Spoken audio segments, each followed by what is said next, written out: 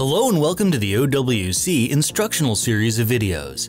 In this installment, we'll show you how to install drives in the OWC Mercury Elite Pro Quad external enclosure. We've already gathered our materials and are working on a soft static-free surface. We're now ready to begin. The first thing we'll need to do is remove the front panel from the Pro Quad. Simply insert the key that came with the enclosure into the lock on the front and turn it clockwise. You should then be able to angle the front panel forward and lift it up and out. Remove each of the drive trays by first loosening the thumb screw at the top all the way, then using it to pull the tray out.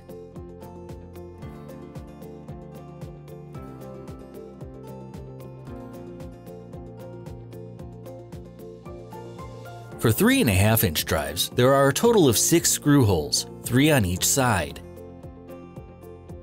These will line up with the 6 holes on the side of the tray.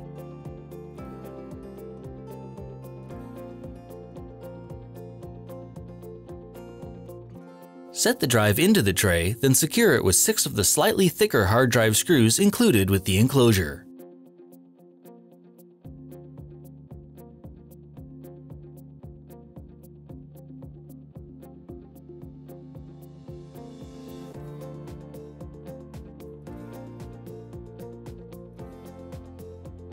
For 2.5-inch drives, such as many SSDs, the 4 mounting holes on the bottom of the drive line up with the corresponding holes in the bottom of the tray.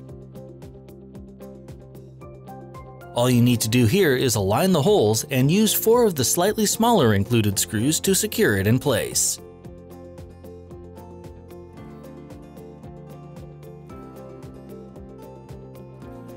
Once you've secured all the drives in their trays, you can slide the trays back into their respective slots and secure them by tightening the thumb screw.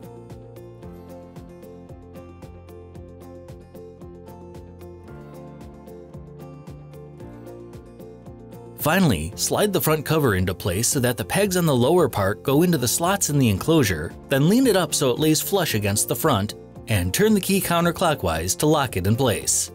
Your OWC Mercury Elite Pro Quad is now ready to format and use.